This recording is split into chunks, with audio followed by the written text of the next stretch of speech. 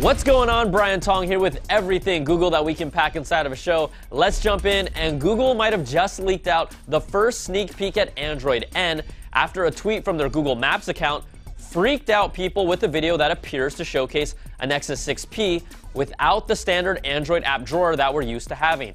It's that circle with 2 rows of dots that takes you right into your apps, but it's not in this video. Now, rumors have been floating around that Android N might get rid of it. Many Android OEMs at Mobile World Congress left it off their phones, and even the LG G5 has ditched it. All signs point to it getting the axe. New screenshots from Android Police have been confirmed to be part of Android N, showcasing a hamburger-style menu button on the top left corner for these Bluetooth settings. It would most likely access a side drawer to the left that would feature a list of different options alongside Bluetooth like Wi-Fi or the sound settings. Now, the original intentions for these screenshots were to show off the day and night theme in Android. Now, it's also been confirmed that T-Mobile pre-orders for the Galaxy S7 and S7 Edge are already shipping to customers ahead of the official March 11th release date. It's the same S7s that I said had a touch pressure-sensitive screen last week, and obviously they don't. But sometimes I have a brain fart, and I did last week, so I deserve my own. Come on, Sung! Now, TouchWiz made a big improvement with the S6, but these screenshots shared by Daniel Marchena show off how far it's come with the S7 and may make this an even more appealing get for Android users. Now, some of these images appear to be part of TouchWiz using an actual material design theme, and it looks awesome. So if you love a pure Nexus experience, Samsung has never been closer this time. Now, the fun doesn't stop there. Samsung's also rolling out new emojis with Android 6.0.1 Marshmallow.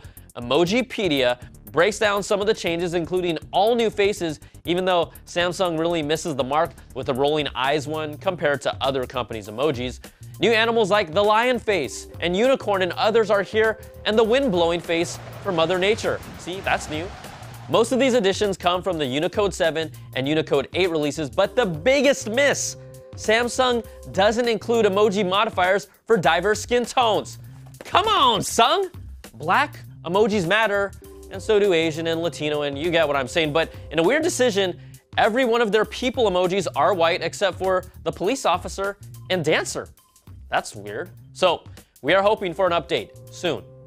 All right, according to Variety, Google is working with Vizio and others to make TVs with built-in Chromecast functionality.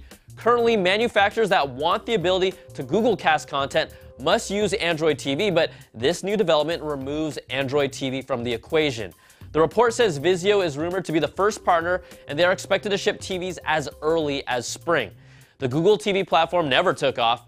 Android TV didn't either, but the Chromecast has been a real success, and using a proven formula could help out both manufacturers and the Googs. And if you love robots, you need to watch this. But if you're afraid of robots, cover your eyes. Google's Boston Dynamics recently showed off the next generation of its Atlas robot, and this thing's amazing. The new Atlas robot is 5'9", weighs in at a solid 180 pounds, and is designed to work both indoors and outdoors. Sensors in its legs and body help it balance. Now look at this thing. Scary and cool at the same time. So you know what?